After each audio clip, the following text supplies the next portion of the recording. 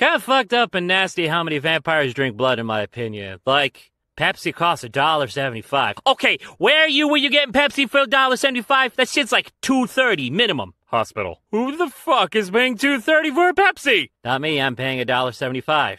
At the hospital. I pay like $2.50, but I'm Canadian. I feel like we're getting off topic. Blood is free? So is Pepsi if you steal it. Why does OP get their Pepsi from the hospital? Because it's only $1.75. Why in God's name would a vampire drink Pepsi? Well, why would anyone drink Pepsi? Ah, found the femboy. Wait, what? Huh?